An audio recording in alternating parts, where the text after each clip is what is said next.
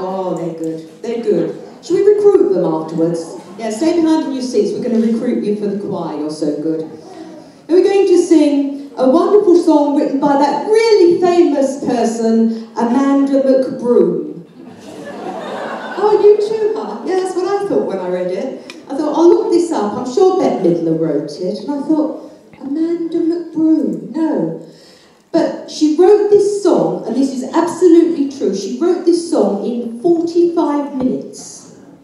Now, I have to admit that someone suggested we do this song last year, and I said, oh, it's just all samey. It just repeats and repeats. Now, and in fact, Amanda McBroom, that famous songwriter, didn't realise that she'd actually left out the bridge of the song. She'd actually written 3 verses with no other structure to it whatsoever, but by that time, she needed to use the song for the film called The Rose, and that's what the song is. So we've had to play with it a little bit to make it a little bit different, because it's a song without a bridge, and you know what that bit is, it's the bit in the middle where the tune changes. So here we are, 3 verses, same tune, no bridge, The Rose.